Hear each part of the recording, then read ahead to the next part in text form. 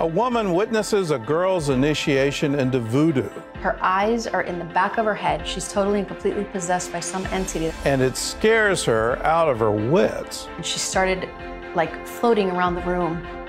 I was in shock. Find out how her encounter with the occult led to an encounter with God. Plus, CBN is on the ground in Kenya. Why one village shares their drinking source with lions. All that and more on today's 700 Club Interactive. Well, welcome to the show. A recent study revealed that 40 million Americans regularly view pornography, spending nearly $10 billion a year online. Well, not surprisingly, those statistics have been linked to an increase in sex trafficking.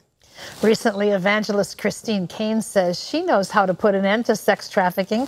While speaking at a worship conference in Los Angeles, Caine said, "I'll tell you how to stop human trafficking, sex trafficking overnight. If people stop watching porn, just stop it." She goes on to say, "Here I am trying to put traffickers in jail, and you're watching Game of Thrones." Of course, referring to the HBO show, which recently drew nearly 35 million viewers worldwide. The show unapologetically featured graphic nudity, sex, and violence. So what do you think here? Is Christine onto something here? Well, I think Christine's definitely onto something. And sadly, you know, the thing about the whole issue with porn is it's so not just so accessible, it's accessible privately so people can participate, engage, whatever you want to call it, in watching this junk and think they get away with it. Yeah, exactly. There are no repercussions. You don't have to go to the bad part of town and go to the bookstore anymore. It can happen right on your tablet or But it mars your soul, you know, and so in the end, you think you get away with it, but really you don't get away with it. And medical science is now backing this up, that they're linking viewing images, pornographic images, that it releases chemicals in your brain that are functionally equivalent to the same chemicals that when you take cocaine. So this stuff is addictive. Yeah. And in that addiction, it actually changes your behavior. And what are you looking for now in relationships? Are you looking for meaningful relationships, or are you looking for what you just saw? And if you're looking for what you just saw, you've just damaged yourself. You're damaged the long-term relationships that you have in your life. You damage your family. And that goes generationally. So please, if you're involved in this, realize it's addicting and you can get free. If you know someone who you know is, if you particularly are struggling with sexual sin, our friends at FaithWire have created a 7-week video-based series called Set Free. It's designed to equip you with the practical and spiritual tools you need to stop watching pornography. Take a look.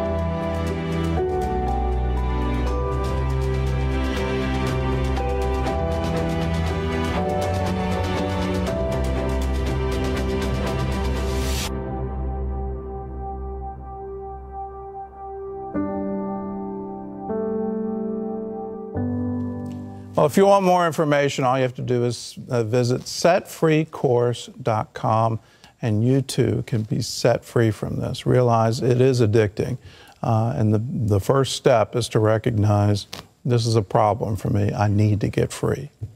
Well, 4-time All-Star Rajon Rondo is an NBA passing leader, and last week, the Laker guard gave an assist off the court by donating $20,000 and a large number of books to a middle school in his hometown of Louisville, Kentucky.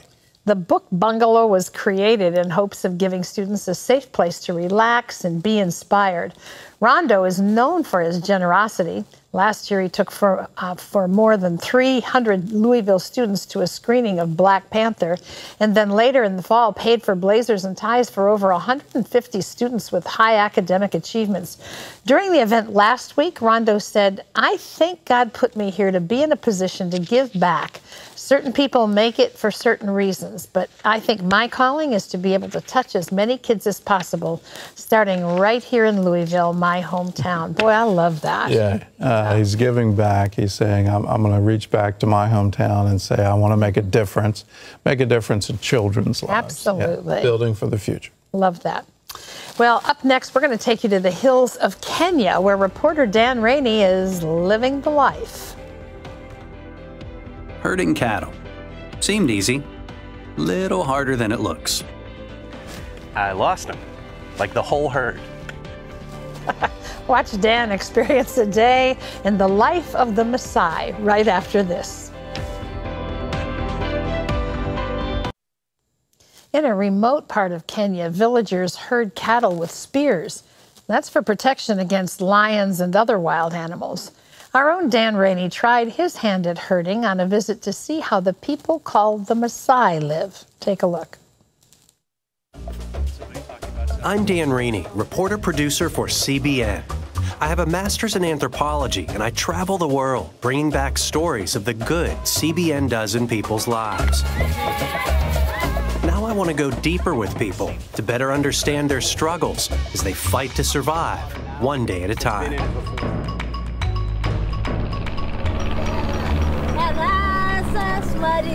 When the plane landed in Masai Mara, I was greeted by the vast array of wildlife that helped make this relatively untouched part of Kenya famous. I soon arrived at a nearby Maasai village and was welcomed by the students of a school built and supported by CBN's Orphans Promise. Village life here is peaceful. Children go to school, mothers tend to their homes, and men take the cattle to graze. That day, I met up with Olanasi and his family. Nice, thank you. Maasai don't have shepherd's crooks, they have spears because we have lions here.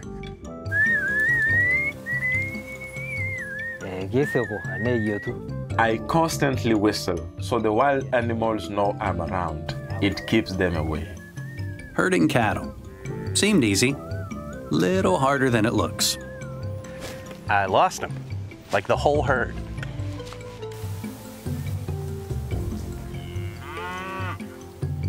Found him. As we were herding, Olanasi and I talked.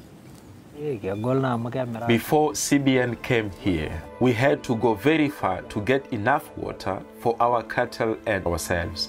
I lost 50 of my cattle during the drought. I had terrible pains in my stomach because of sickness from the dirty water. At one point, I was too sick to take my cattle out, so my wife had to do it. That day, lions came and killed 2 of my cattle. I was afraid I would be the next victim. I climbed a tree and called for help until some men came and chased the lions away. After that, I never looked after the cattle again. Olanasi and I walked over fields and through thick brush to where they used to collect water. CBN drilled a deep well right by the old source. Now, even during drought, they have enough water for the entire village and all their cattle. So the old water source and the new water source are really side by side. Those solar panels are pumping fresh, clean water all the way up to the village. Now, in the old days, they used to collect water here from this open spring, and they shared this with animals. So this is not water you would ever want to drink. Whenever I went for water, I was afraid lions would be there drinking. The water was very far away. We'd go through the wilderness to get there, and on the way, we'd meet with wild buffalo and elephants.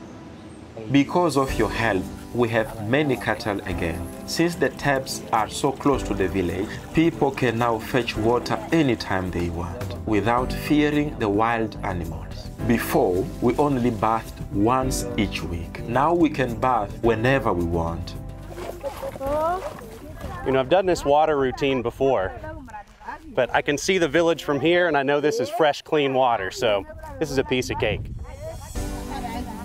Having water so close has changed everything. Now, even the children can fetch water. After bringing in the cattle, they showed me how they craft that elaborate jewelry. Making a big bracelet takes about 2 weeks.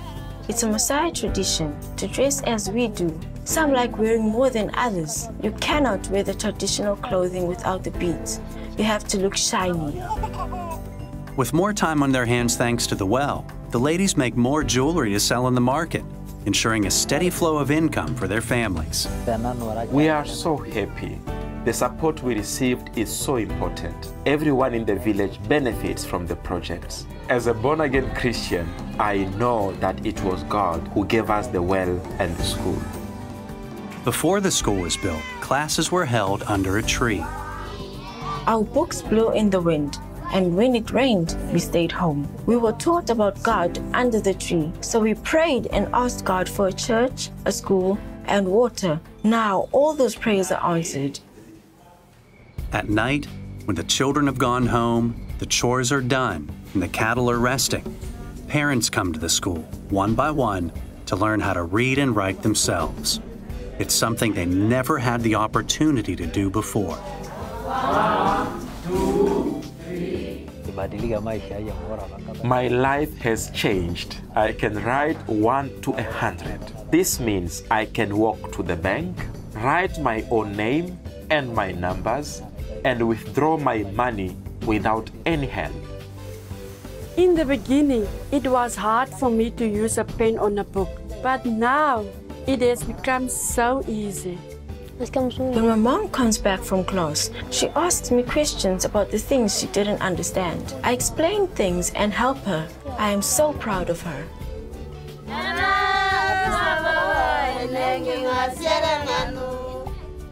With water from the well, we also started a vegetable garden outside the village.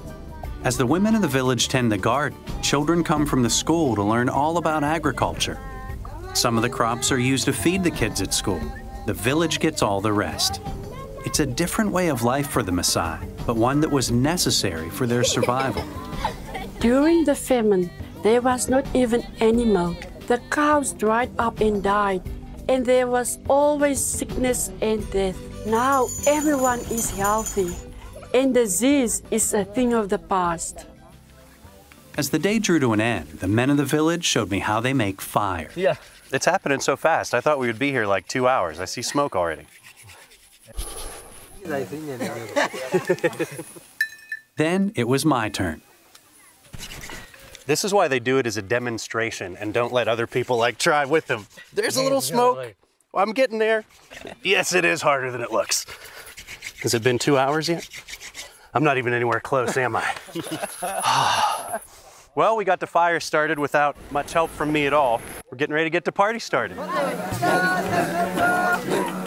In honor of my visit on behalf of CBN, the warriors of the village danced and sang long into the night.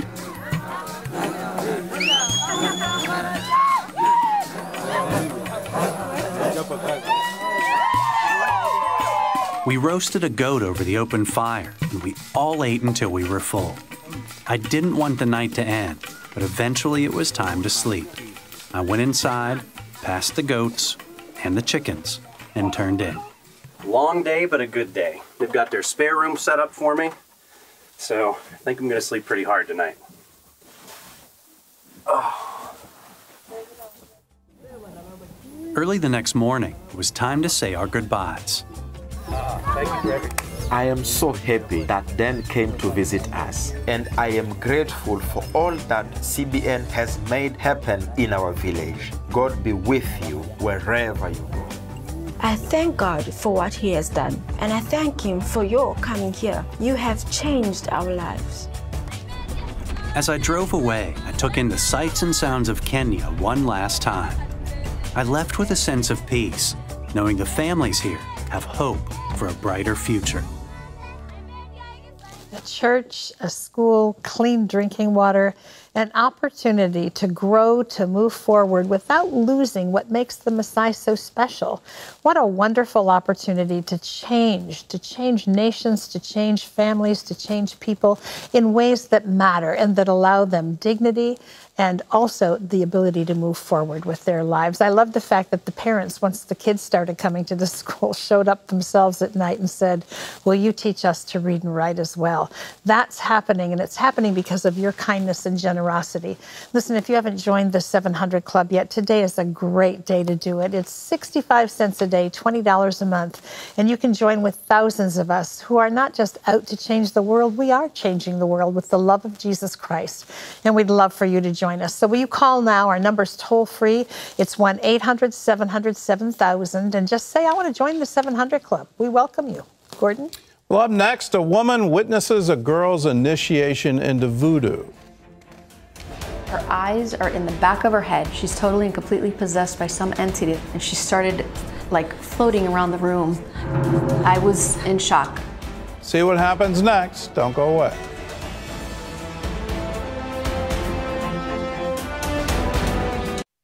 Marisol was fascinated by the occult, Santeria, witchcraft, and voodoo. And then one day, she witnessed an initiation ceremony that scared her out of her wits. I wanted to know what everything was all about, especially the spiritual realm. I wanted to see what they would tell me that nobody else can see.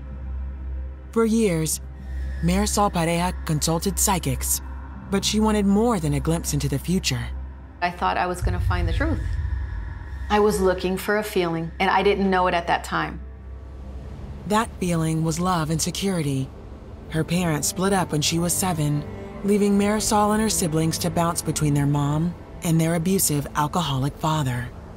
I know they both loved us. It's just we just didn't see it. I did not feel loved. I did not. What she did feel was anger. I used to take it out on other girls. I used to beat up other girls in school if they messed with me. I saw all these other kids that had families and I didn't have it, so I wanted that. She kept searching until she found a family through her best friend. They'd invite me places, they'd buy me clothes. You know, they loved on me where I wasn't getting it at home. And believe it or not, the craziest thing about that is that they were into Santeria. They were into witchcraft. It wasn't odd to me. I wasn't really scared. It wasn't the first time Marisol was exposed to the occult. Her dad had remarried, and his new wife from Ecuador called herself a witch. She would tell me she used to go to a witch doctor. He would do like cleansings on her and readings for her. Marisol didn't participate in the occult practices going on around her, but it did pique her curiosity. I just wanted an interaction. I wanted an encounter. I wanted to see something supernatural. At 18, she started her search, beginning with Catholic and Protestant churches. But since I didn't have that feeling, that encounter, I kept on looking. So she started going to palm readers, spending the next 7 years seeking truth and a future filled with love and hope. They're very impressive. They really draw people in because they can tell you things. They'll tell you all good stuff. They'll tell you all what they see as far as positive. They'll tell you who to stay away from. But I can't recall them ever telling me anything like really bad. Then at 25, she married and later had a daughter. Now that she had the family she always wanted, she stepped away from the occult. Then after 8 years, her husband left, taking the business she helped build with him. Oh, I was angry. I got ripped off big time. Greed came in and overshadowed him, and then I was left alone with my daughter in the house. Again, she sought hope from the spiritual realm, this time visiting a voodoo priest who knew the name of her psychic. I got goosebumps when he told me that. So what I was seeking, you know, this reality, this feeling, and this supernatural encounter, I found it with this man. So I asked him, how do you know that? And he said, Los Muertos. And I said, Los Muertos, the dead? I can tell that these spirits were pulling on him to tell me other things, like telling him, tell her this, tell her this. As she continued going back for more readings, her circumstances improved. She believed the spirits deserved the credit. I actually got a very well-paying job, had a boyfriend. They brought me love and they brought me lots of money. But when her boyfriend broke up with her, Marisol's anger rose up again, sending her back to the voodoo priest. She even said she would join the order until she witnessed an initiation ceremony. This girl falls on the ground and they've got all the priests around her. And when she gets back up like this. Her body stands up on its own. Her eyes are in the back of her head. She's totally and completely possessed by some entity that they called up out of the ground with their drawings that they do on a floor. That's an opening to the demonic. And she started like floating around the room. I was in shock. I literally ran out of there when I saw that. At that point, I was scared. I never went back to a psychic ever. More desperate than ever, she took a suggestion from her ex-boyfriend and attended a church service. The pastor was talking about how anger can cause us to do things that are very bad in our lives that we'll regret big time later. I thought, oh my gosh, God knows that I'm angry and he's sending me this message to this preacher. The encounter I was really looking for was with God. She signed up for a baptism in the ocean, and it was when she emerged from the water that she finally had a true spiritual experience. I immediately accepted Jesus at that moment. And since I needed to feel something, God gave me something to feel. It was the Holy Spirit. The Holy Spirit of God filled me and I felt amazing peace. I felt this amazing energy. The anger is gone, completely gone at that point. And in its place was the love she'd always wanted. He sought me and wanted me.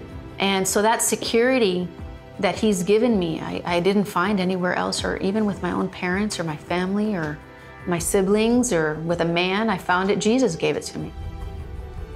Today, Marisol and her daughter live in Florida, where Marisol runs her own business. She knows her search for the truth is complete only in Jesus Christ. There's no greater love for me. You can always count on God. He's so faithful. He's so amazing. You can count on him. You can count on his faithfulness.